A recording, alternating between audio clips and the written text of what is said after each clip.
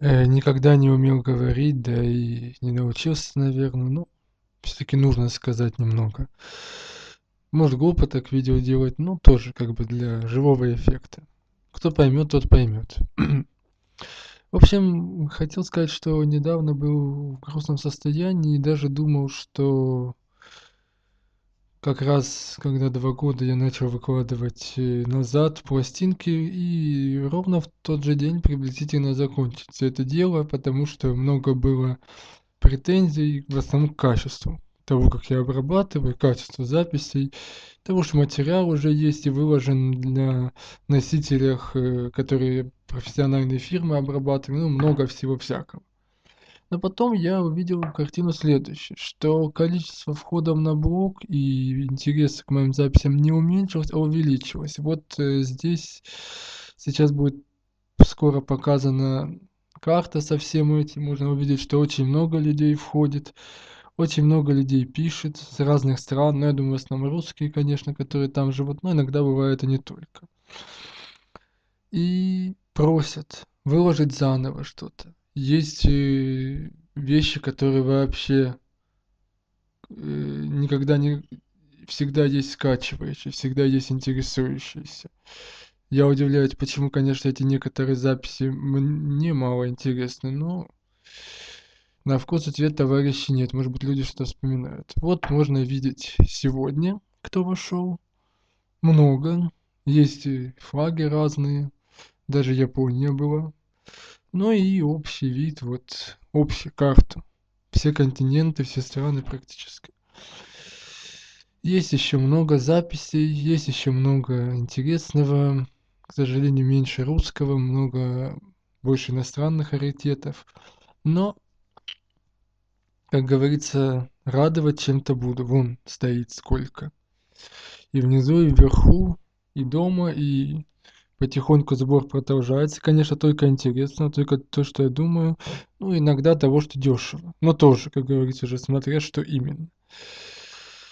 Конечно, ничего бросать не буду, а буду продолжать.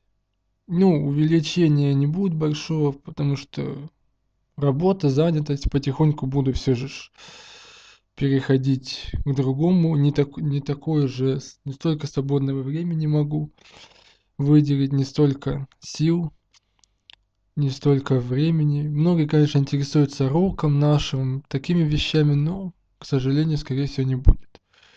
Вот это я обработал сегодня. Не видел в интернете именно этой выкладки Монро, но это все, конечно, есть. Вот оно, визуальный вид его. А вон еще стоит сколько всего. Вон их сколько.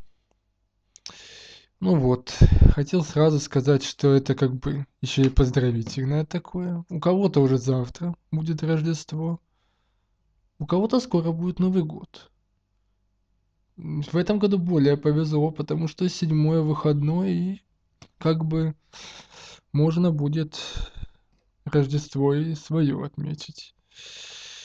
Вот так вот. А, собственно, что я сделал, это я записал одну пластинку маленькую к Рождеству выложить, чтобы, так сказать, поздравить. Интересная пластинка. Случайно купил опять, как и Немина, которым я уже говорил, что тоже случайно купил и увидел там много, что интересно, чешских и польскую пластинку. Ну вот, собственно, та пластинка, о которой идет речь. Это 45-ка маленькая, только с большой дыркой. Возможно, это, скорее всего, это флекси, которые наклеены с двух сторон ее, гибкие диски, на какую-то жесткую основу. Может быть и не так. В видео я, скорее всего, представлю одну песню, ну, чтобы не занимать время, а в аудио будет в формате записаны обе песни. 45 моно. Запись моно. Ну, тут народная песня Северной Италии. Звучит, ну, странновато немножко, но такая у них вот рождественская музыка. Скорее всего, вот эта песня будет представлена. А это уже в архиве будет. Это будет выложено как аудио. Ну что ж, будем радовать больше, конечно, раритетами, больше, конечно, интересными песнями, чем обычными, которые можно скачать и купить. Проверять буду в основном, конечно, по Discogs. И потому что там можно увидеть, какие записи часто, каких нет, какие знают, какие не знают, что раритет, что не раритет. Еще, конечно, буду проверять по другим ресурсам, но уже меньше. И тогда, если, к сожалению, что-то пойдет не раритетное, ну, бывает. Ну что, нужно все это дело заканчивать. С Рождеством всех наступающим. Побольше хорошей музыки, побольше всего положительного. Все, конец.